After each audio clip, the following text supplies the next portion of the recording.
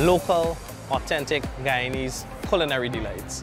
So we had Backyard Cafe, as you know, owned by Delvin Adams, and he did his, extravaganza for the last 2 days, doing the plantain base, or was it plantain rice, a substitute for rice really, blend it, and you could add various vegetables if you like, and sauces if you may, and it's quite delicious. When people eat, I know Guyanese like to eat, particularly me, I like to eat and feel full. The plantain is filling, right? It's filling. And we had persons from all walks of society sampling it, and the reviews are really, really good. Good to excellent. Chef Kester Robinson. Kester Robinson, he has a knack for creativity and innovation in the kitchen. So just yesterday, he made the vermicelli rice ice cream. So when you're able to bring that nostalgia, persons are, one, surprised because of the flavor and what it's being able to make, and they're excited, but of course it comes down to the taste. And as somebody said just now, I'm here for, somebody told me there's something here to die for. So my sister told her, we definitely have something, but you're not going to die. So, persons have been responding really well, like we've had to make more and more and more. So that's great for me. The singing chef show, and he's here doing the signature cassava bread pizza, right? And from the comments and reviews, it's been a hit. It's been a hit.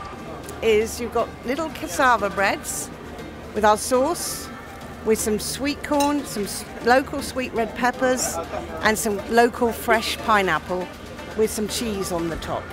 And then we just put it in the frying pan, let the cheese melt, and it's crispy and delicious. It's been a huge hit at this show, which I think this show has been amazing. It's been great for all the people of the world who come over to experience Guyanese food and Guyanese produce and just see the amazing array that we have.